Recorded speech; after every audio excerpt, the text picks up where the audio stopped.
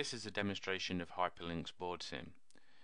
Here we have a simple design that was discovered not to be working on the first prototype. The engineer found there's an FPGA in this area of the board which doesn't receive a clock signal. We can view this clock signal by selecting it from the list of nets, and we can see this is a straightforward net. However, it does run for the majority of the design on an inner layer and is difficult to probe and difficult to modify. Having assigned models, I can simulate this net, and we can see it has quite a large amount of noise on both transitions, and that this 1.3 volts of noise would cause receiver reset.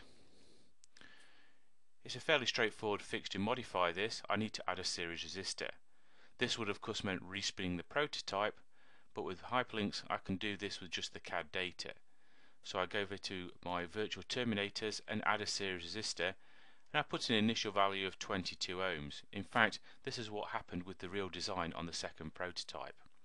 If we resimulate this, we can see whilst the noise does decay quite quickly, there's still an overall noise value of approaching 1 volt, which is still too much and would cause receiver reset.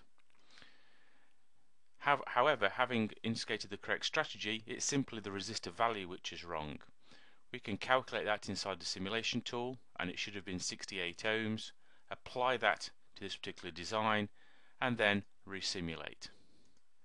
Now we have a perfectly terminated clock which will work, and this could have been discovered before the first prototype was built by using simulation.